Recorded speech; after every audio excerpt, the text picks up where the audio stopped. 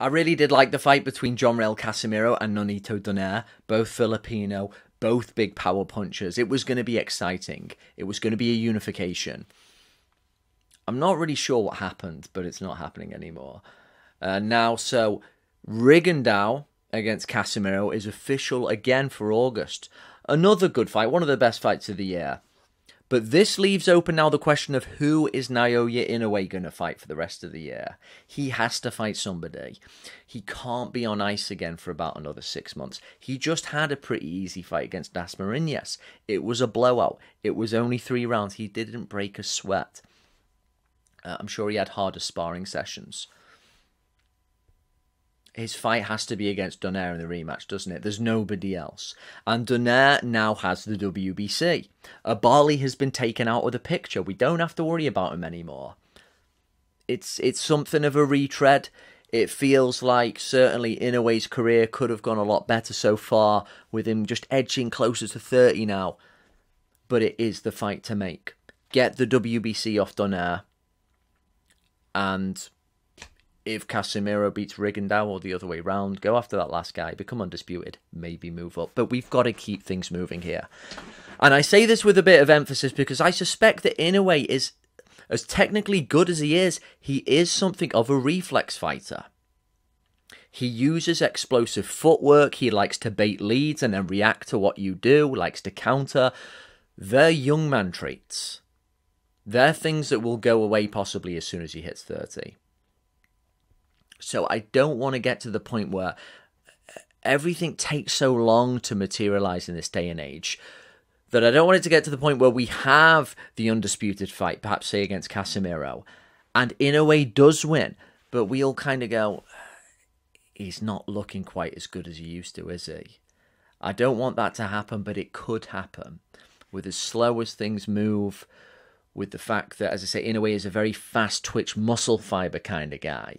Brilliant technically, and we saw against Donaire how good his jab is. He can rely on just the finer points of the game and take it easy, but that's not how he fights. That's not his fighting imprint or his magic. He likes to get right close up to you and use those really quick on the draw reflexes to nail you. And I can see them going sooner than they should.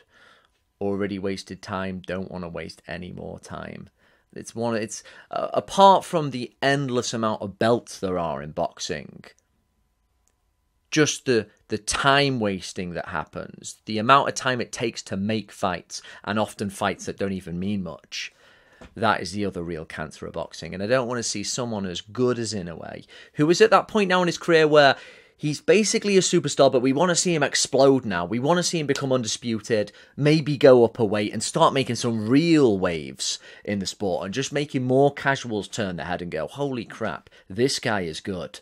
You don't normally see power like that in these lower weight divisions. That's what we need to see. I don't want to just see that flame start to die out just because of the same old tropes of boxing these days. Oh, he got an injury, it took too long, we can't agree, he got COVID, it all falls apart. No, we've got to have some progression. There's nobody else to fight apart from Donaire, is there? He can't fight Tete, he's got blasted by Casemiro. Who else is there? There really is nobody. The fight against Luis Neri seemed interesting a weight up, but he got beat by that Figueroa, didn't he? So, Inoue's prospects.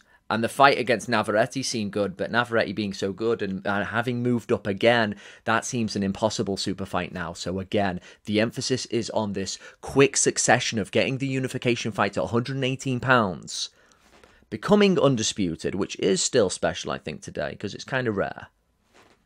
And then taking it from there and see where we go. But we need some progression going on here. See what happens with Casemiro Rigondeaux. Should be a very interesting fight. But who else is there, I ask you, for Inoue, the monster to fight now, than a rematch with Donaire? It will sell easily. The first fight was the fight of 2019. Maybe Donaire will get stopped earlier, and then he can finally say goodbye to the sport, having become already now the oldest bantamweight champion in history. What do you say?